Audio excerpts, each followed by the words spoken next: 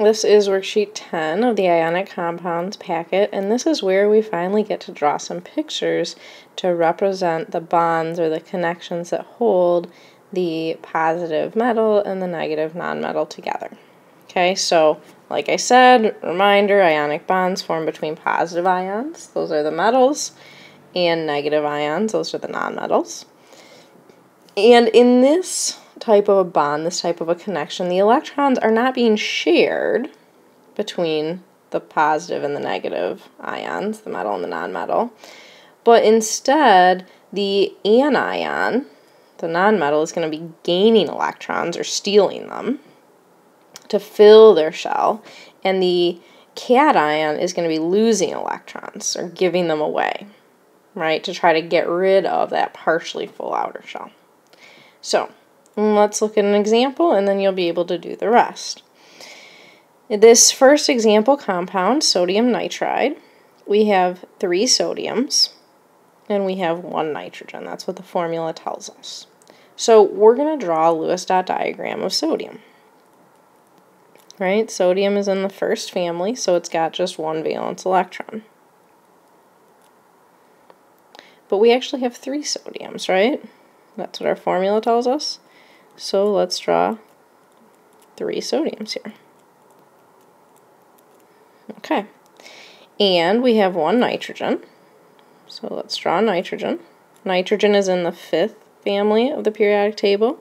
So it's got 1, 2, 3, 4, 5 valence electrons. Right?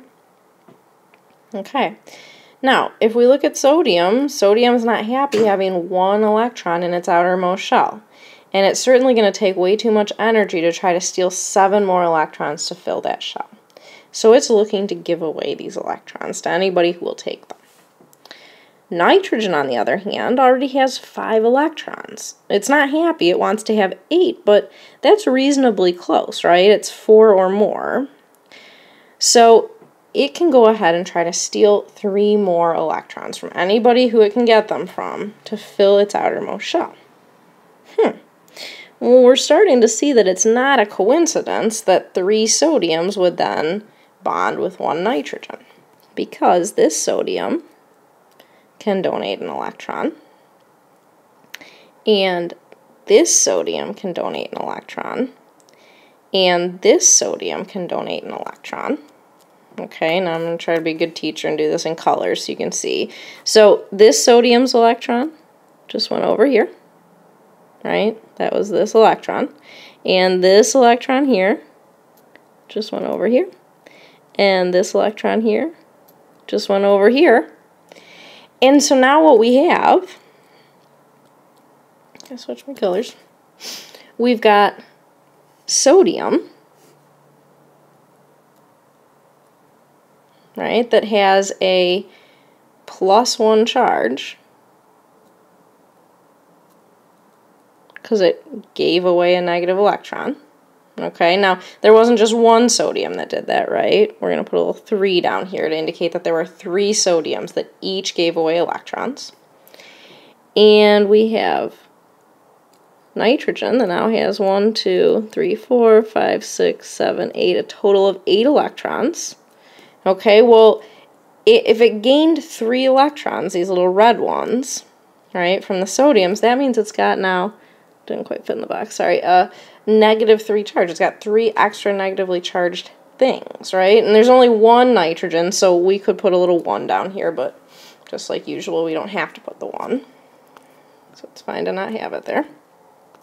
Okay, and so that's our sort of final picture of this bond. Now, what holds these things together, these sodiums and these nitrogens? We'll look at. We've got a positively charged thing with the sodium. We've got a negatively charged thing with the nitrogen. We know opposites attract, right? So it's that attraction or that pull between the positive and the negative that now sodium and nitrogen are sort of stuck next to each other because they're attracted to each other like opposite ends of a magnet would be. Okay, so that's our picture of the bonds between sodium and nitrogen and sodium nitride. Okay, one little mistake that people tend to make, so I will do this in red, okay, A lot of times people will make the mistake that instead of putting a +1 charge here, they'll put a +3 charge. Okay, ignore that for now, right? Why would they put a +3 charge? Well, they're probably thinking, oh, look, this sodium is losing an electron, so that's -1, and this sodium's losing an electron, that's another -1. This sodium's losing an electron, okay, so it's lost 3 electrons, here's my +3 charge, right? Well, no, what we're saying is that each sodium takes a +1 charge because each sodium loses 1 electron, and then down here we're accounting for the fact that there are 3 sodiums. So up here is just the charge of each individual sodium.